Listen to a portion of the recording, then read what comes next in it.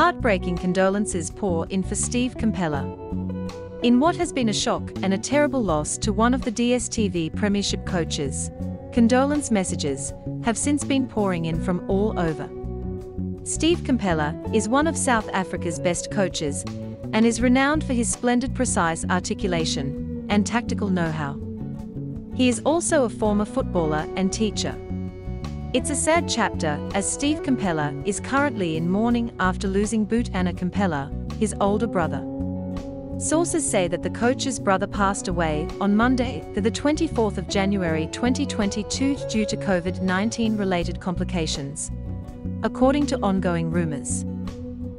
Boetana Komphela was the MEC of police in Free State's roads and transport.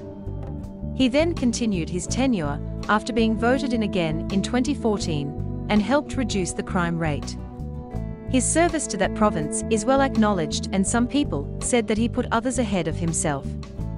Our thoughts and prayers are with the Komphela family during this time. May his soul rest in peace.